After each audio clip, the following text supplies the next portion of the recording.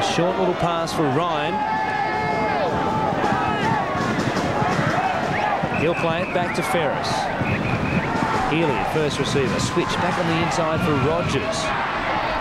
To find a way through the middle of the ruck himself. A sloppy play the ball. Hewitt says play on. That allows Ferris to dive through and score besides the post, but Matt Hewitt wants to make a bird of it. Have another look at this one. I think he's just checking to see whether there's going to be any interference run, and secondly, maybe even if any player was shepherded. Was a very cumbersome play the ball. Rogers was being hung on to by the defence. Here's the put down. Oh, that's what he was looking for, in fact. Jason Ferris drops the ball over the line, I think you'll find. I think he's just had a little peek back too to see on the board just how clear that was. That's dropped down. The Panthers players making their way towards the 20-metre line. They're quite convinced. It's been a great innovation, Wally, the video referee. No try, and it is a restart from the 20, and wow, I thought for all the money in the world that Jason Ferris had scored, and I couldn't understand what Matt Hewitt was going to the video referee for. It was a terrific piece of referee. And I bet both markers are very happy that the video replay is there, because that was very shoddy work around that area. Somewhere that they're falling apart. Sattler driven backwards. It's Pulatua. Once again, he runs into McKenna and Long, and there's just no way through this Cronulla forward pack.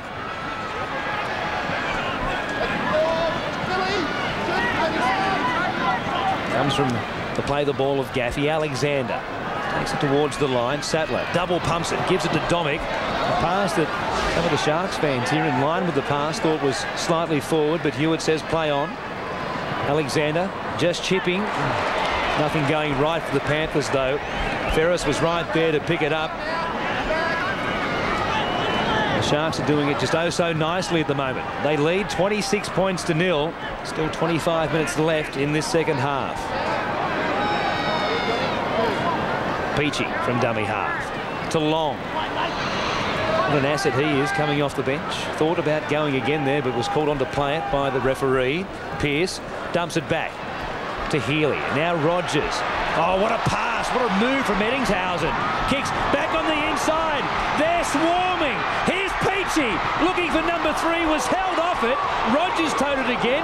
It was forced in the end, I think you'll find, by that man there, Andrew Henson. But Matt Hewitt wants another look at it. Definitely Peachy was held off the football. Well, it was funny because the referee blew the whistle and basically called whether he got it down. Basically called that the Penrith player had grounded the ball. Then I thought that he may have remembered in the background that E.T. had been grounded after he kicked the ball. They got it down. There was a little bit of a kick and bump there. There's no way in the world that the Sharks have managed to ground the ball.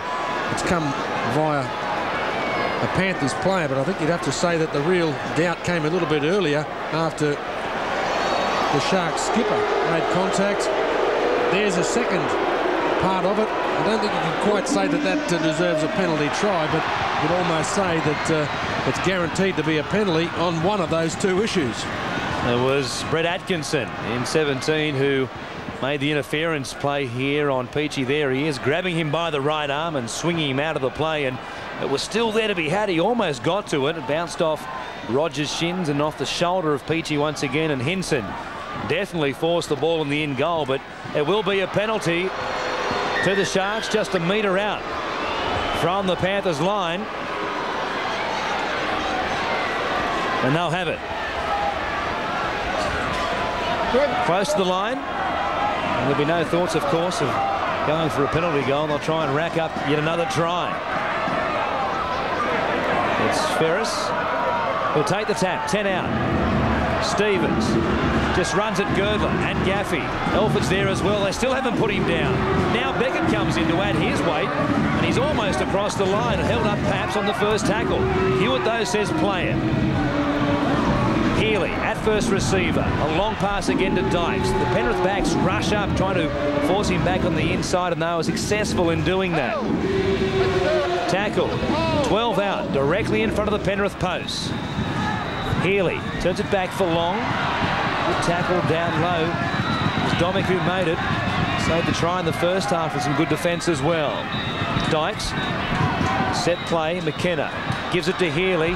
Eddingshausen, blistering fast hands to Rogers, diving for the corner and gets there. Oh, they're turning it on. It is showtime at Shark Park, but once again we'll go to the video ref. Well, this one I think will only be there Have you got me, Brian? just to make sure. Touch and touching goal. Not too many people, I think, that had any real doubt. Certainly none of the supporters in the main grandstand here at Shark Park did. Rogers getting down just to make sure that there was going to be contact made there. A bit difficult to see where his legs were at the back. No problem with the forward right arm. There was no contact. This one will show us a little bit better whether the knees actually went over before the ball made contact. No way in the world. Chalk another 4 points up to the home team. There it is. The green light is flashing. The girls are dancing. And the fans, well, just listen to them. They're screaming. 30 points to 0. They might get to the half century the way they're going. Rogers, another difficult conversion attempt, but unlike his previous one in the second half, this is his favoured side as the ball will hook back towards the post. His first try of the night, he's 6 for the season. This is the 24th game of the season for the Sharks, but Rogers, through injury, is playing in just his 12th.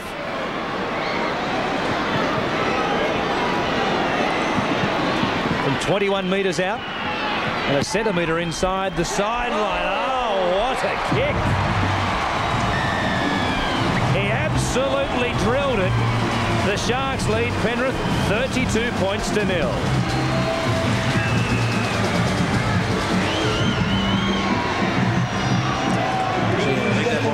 Reason that Rogers came back to take part in this match. Tune up his goal kicking. Why not? A little bit of pressure. And once again, Penrith. From the mid-stripe, it's Ryan Girdler, who must be getting sick of this job. It's turning into a hiding almost for the Panthers. They don't deserve to go out in 1999 like this.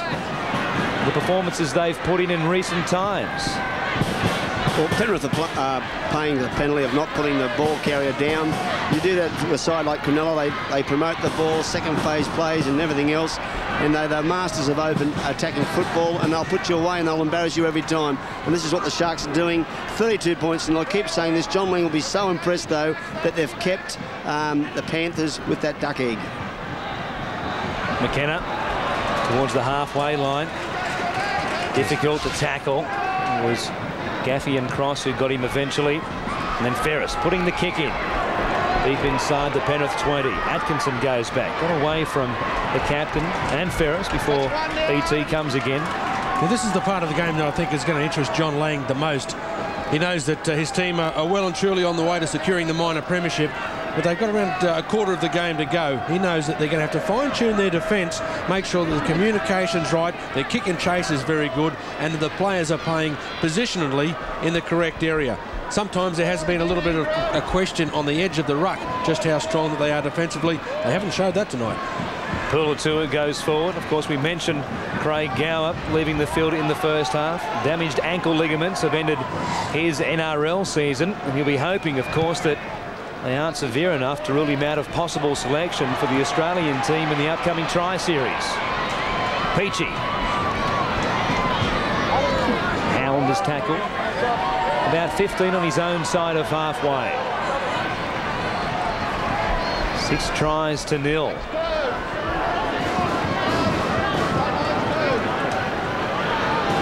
Lang. Head snaps back there as he was cuffed just around the neck and the chin. It was Scott Sattler who caught him a little bit high, and he'll be called out by Matt Hewitt. Just a bit high, mate. Okay. Sattler aware of what the penalty obviously was going to be for, and Matt Hewitt wasn't too concerned about it, but here it is again. Bushka. Right across the Adams apple. A little bit lucky. The incident not even placed on report. I'll tell you what. He'll just about be getting close to the century mark. Martin Lang, and the wax he's copped on that chin. A brave soldier. He was teamed with another tough bloke up front, Jason Stevens. They're the blokes that have been able to hit the ball up the middle, make such huge territory gains. Here he is again, inside the 20-metre line. Mellor, he wants a second try, getting in close to the action. Couple of tackles gone. Ferris at dummy half. Healy waits, gives it to Dykes. Outside him he finds Chris McKenna. Juggled it, bobbled it, grabbed it. Has tackled about 8 out from the Panthers line. Peachy to Healy, turns it back for Andrew Pearce, but John Cross from strong defence. Ferris again, fires it to Healy. It comes too straight to that man. Colin Best it was. Straight through them, a pretty average piece of defence, in fact, from the Panthers. Best, who was just a simple one-on-one tackle, got through them so easily, and the Sharks have put on their 7th try of the game, and the Panthers really opening up here, and well, they might reach that half-century. Yeah, and if Scotty Sattler felt bad about giving away a penalty, he's going to feel a little bit worse now. He was the man that dropped off the tackle. Wasn't too much in it. It was just a simple opportunity to make a tackle on his non-preferred side. He's left-handed, but it was a regulation tackle, Steve. You can't afford to drop off those. No, you can't, Wally, and you called it before with Jason Stevens and the big man. We'll see that. Great ball by Mitch Healy too. Nice and wide there. You know, Brett Howland has come off the field injured, and you see someone like Colin Best. They have an embarrassing deep riches of wing talent here, the Sharks. But the Sharks, as you were saying before, you get the likes of Jason Stevens and Martin Lang. They get forward, they get up, they play the ball quickly, and it gives the Sharks the opportunity to keep attacking. What a season Colin Best has had. 7 tries tonight for the Sharks, and all 7 of them have come from members of the back line. As I say, the Sharks have wrapped up the minor premiership. There's no doubt about that. And Rogers adds 2 more points to his personal tally. Look at that scoreline, 38 points to 0.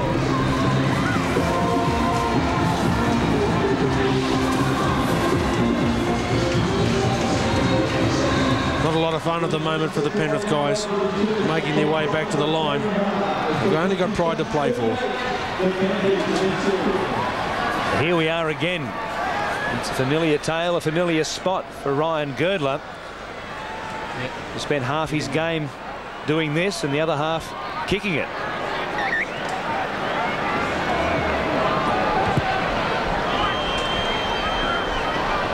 A long low one. Comes down to Healy, who gives it off to Nathan Long. 38 points to 0. The Panthers finishing their season in sorry fashion. Tell you what, this Cronulla side, this will be their 4th big win to round out the minor premiership. Of course, they will pick up the J.J. Giltinan Shield, a trophy that still goes to the minor premiers. Oh, and there's Lang up the middle again. He's absolutely tormenting the defenders. That's his 20th hit up of the match. Ryan to the halfway line on the last tackle. 24 minutes, some seconds gone in this second half. Atkinson back there, fields it. Look at the line. They haven't dropped off at all, the Sharks. There were 8 or 9 of them up there to stop the fullbacks' progress.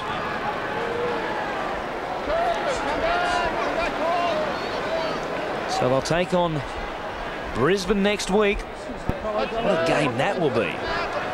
1 versus 8.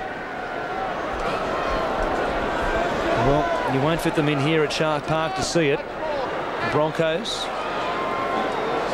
their momentum towards the final slightly dying in the last couple of weeks, but they were good enough last night. What was a terrific contest against the Bulldogs to get the points. It will be a game and a half next week.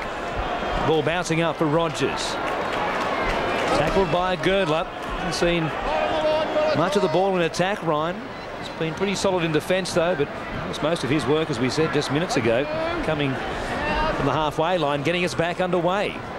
Healy to Lang. More metres again. It's a tireless performance. hardly spent any time at all on the bench tonight. Millor comes into a threesome there of Panthers. Girdler refusing to let go, and then he's getting a little bit of what for by Sean Ryan, just lurking behind the ruck there. Stevens plays it. Comes to Healy. Looking, grubbering for Eddinghausen getting through, but a nice piece of play from Chris Hicks. He's been good in the air tonight, saved a couple of dangerous situations with his hands in the in-goal area. On that occasion, went to the ground and was equally secure. Cross through Alexander. Sattler keeps it alive, and it goes to Hinson. Of course, a sad way on reflection for Greg Alexander's career to finish. It was such a high last week, going out a winner at home in front of the home fans. Couldn't keep it going tonight. McNamara eventually will get to his feet and play it. 30 out from the Sharks line. Panthers really haven't looked like scoring a try tonight. Peachy was interfered with, surely, and that's the way Matt Hewitt rules. It was Hopkins getting through, trying to put some pressure on Peachy, but in doing so he interfered with the fullback, who in the end had no play on the ball. And the referee making the call there. Easy to hear it. He made no attempt. I don't think he even looked at the ball in the air. Probably paying a little bit too much respect for the Sharks fullback David Peachy. Thinking, well, I'll make sure this bloke doesn't catch it. By doing that, he mightn't be able to beat us again. Warren and Wally, I question if this hit out tonight is going to come back on the Sharks. They're probably their own worst enemy. Their completions have been excellent, their defence has been tight, and they really haven't had a side that really test them. And that's probably not the ideal preparation coming into the semi-finals. But I guess that's what I'm saying, that their own worst enemy, because they've just played a superb game of rugby league tonight. Well, it's a case whilst doing that. I think they've got around about 12 minutes coming up in the game. It wouldn't be a bad ploy from Coach John Lang to probably just keep kicking the ball. Tune up your defence. You know that you've got everything on board with your attack. Just make sure that you can withstand a pile of defence, even if it's 30, 40 tackles coming up to around about 10 of your own. At least you're going to know that you're going to be able to muscle up in the tough time. We'll see if they do that, in fact, and keep the ball in play instead of going for the touchlines in these final 11.5 minutes now. Healy on the last tackle. Dykes turns it back on the inside for McKenna. Flips it back, but he gave it straight back to Gaffey. Swung to the ground by Healy. 10 metres on his own side of halfway. Beckett had one chance tonight when Girdler took the great pass, and here's Girdler again getting a pass in turn from Beckett. Back on the inside for Elford. Got back to his feet. Play on. Alexander gives it. Oh, flat pass. Sattler was being lined up there by Paul Miller and could have easily been bell run. Hopkins. Just inside the Sharks 30. Greenhill taking it up by himself. A Sattler perhaps for a play here. Alexander runs it quickly to the line. Dummy went himself. Put the pass away in the tackle there. The tackle was made by Sean Ryan. Play on it is. No knock on. Girdler with a kick. Oh, Peachy does play at it. Puts himself under pressure. I thought the ball was going dead. Oh, what a play. He got it back to Dykes. He's the Messiah. Do you think he's got a bit of confidence on board? He had no need to play it, really. The ball surely was going to go dead, but he thought, oh, let's just put it on. A bit of razzle-dazzle. It's a sign of confidence, fellas. He's just absolutely brilliant to watch, David Peachy. He attributes a lot of it to his uncles up in Dubbo that all played first grade in the group 11 up there, so they'll be very proud of him. Two in. Yeah, no doubt about the penalty coming up. 2 men in the tackle. 2 in. McNamara, the man that put the right hand on the ball, forcing it free. Frustration on board. Here it comes. Just ripping it out. But gee, it's tough times for the Panthers at the moment. They know that they've only been up around about the attacking zone, the 20-metre line, not too many times. Life a little bit more enjoyable. Martin Lang on the sideline, getting a short break. So this is probably one of the proudest moments in the Sharks' short history. No doubt about that. They'll celebrate long tonight. the Leagues Club here and around the district. Minor premiers. And we're going to take some stopping in the finals. Stevens.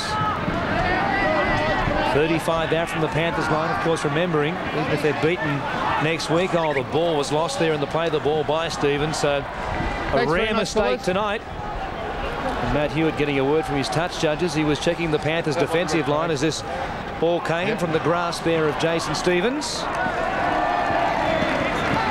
a very rare error. They've got up to 60. That's a little bit of a surprise. They've dropped right off, but I guess being firmly set in what you want to achieve for the rest of the game becomes a little bit harder when you're leading by 38 points. As I was saying, the performance throughout the season, and of course tonight as well, has given them the luxury of having 2 bites of the cherry, even if they were to lose next week's first playoff game, as now they shovel Sid Domick across the sideline. They will have the luxury of being able to back up the week after. So they'll get 2 goes at it, but they might not need 2 goes at it. Of course, if they win next week, they'll have the week off and then line up in the qualifying final the week before the grand final. Hold, fellas, hold. Stay in back row. Healy will feed the scrum. Dykes just Eddingshausen outside him. Sattler again just cuffing Dykes, it was this time, who he's faced a little bit of a rub and gets up and plays the ball. Let him go, Frank. Come on, get up.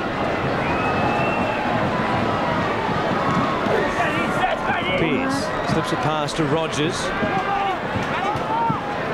Got away from the tackle of Craig Greenhill. Here's Pearce again. Going to slip his second pass on the 1 tackle. Ferris at dummy half. Bypasses long, gives it straight to Jason Stevens. Quick, fast play the ball. Here's Peachy at dummy half. Trying to find another hole. He gives it away to Dykes. He gives it back on the inside to Ferris. He slings it to Eddinghausen. He's got it behind the head. Oh, everything going right at the moment. Oh, he picked it up. Couldn't quite get it. Might have even been tackled just before he picked up the ball, but Brett Atkinson, it was, who made the tackle on him. I thought for a moment he was going to score a try, a similar one to a try they scored against North Sydney a couple of weeks back. Here it was, bounced off the back of Scott Sattler. Well, he might not have had the ball in his fingertips, but it was awful close, and it was ruled to be a knock on.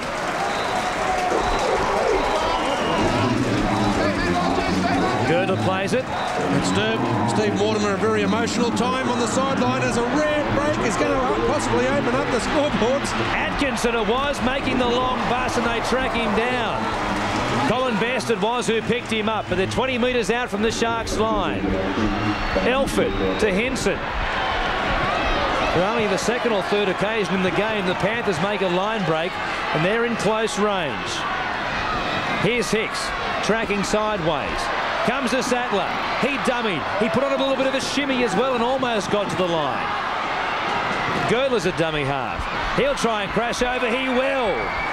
The markers went to sleep there close to the line. They won't be happy that they've given up a try after 74 minutes of play, but Penrith eventually score a try. A wry smile on the face of Greg Alexander, who has come from the field and got a terrific hand as well from the fans here at Shark Park.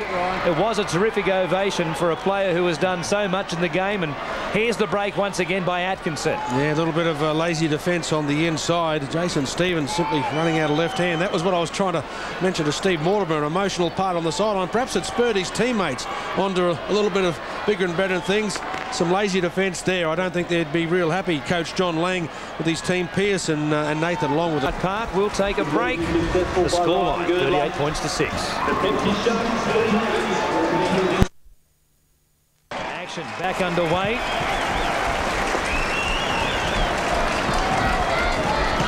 Came down to John Cross, who gives it off to Hicks. Panthers finally get one on the board. Took them a long time to get there, 74 minutes. And they'll go down swinging here. They spread it wide as Tony Puvatua juggled it. Elford from dummy half. Wrapped up by Eddingshausen. Just thinking Wally, with only a couple of minutes to go, was probably apt that Ryan Girdler did score that try after that great break by Brett Atkinson, because Girdler by far has been Penrith's most outstanding player in the 1999 season. McNamara plays it back to Cross. Girdler grubbering for himself. Oh, got in a collision there, a tangle in fact, with the referee Matt Hewitt. As Howland came across to clean it up, Girdler was a chance of perhaps almost getting there until he ran into the lime green jumpered Matt Hewitt. That's two. McKenna plays it back to Rogers. Here's Lang back out there after having a breather for a few minutes into Panthers territory of their last attacking chances in the game. Ryan, very solid throughout, and he'll play it on the Panthers 40. Healy. Dykes grubbers himself, looking for Howland. Atkinson. Done a good job at fullback since coming onto the field in place of Shane Elford, who's moved into the back line, of course, with the reshuffle. Tony Puletua getting harassed sideways there by Healy as the rain really starts to fall down at Shark Park now, so it has sent some of the fans scurrying. They were hoping to stick around and celebrate this minor premiership victory, but the big lead, they've taken the luxury of heading for the cars, but they might not make it to the cars in time because it's pouring down here at Cronulla now. Where did the rain come from? It's almost torrential suddenly. Hinson. Just short of the halfway line. Greenhill. It's an early shower for everybody tonight. Just over 90 seconds left here. And the Sharks will run their record to 18 wins and 6 losses for the season.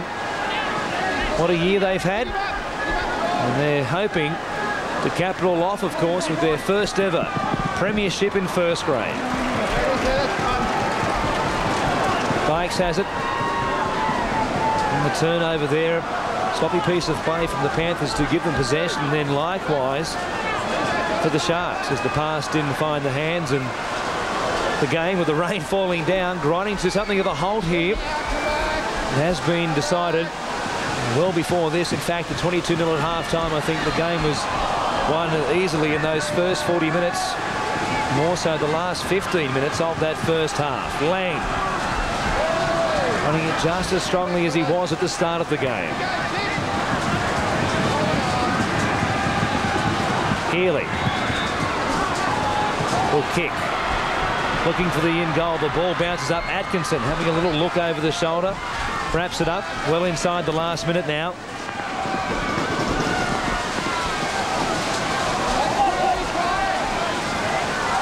Girdler kicking. Will be his last kick in 1999. I tell you what, he's found it. Robbie Beckett getting through. Unluckily, with the kick off the instep, because had he got a good one away, he might have beaten everybody. There were a few chases there for the Sharks. Howland was one of them. Oh, I think he might have had the pace to outboot him to the line. Kicking soap's not easy. Rogers to Mellor, trying to get around Andrew Hinson, won't do so, and that will wrap it up. The full-time siren sounds at Cronulla are the NRL minor premiers for 1999.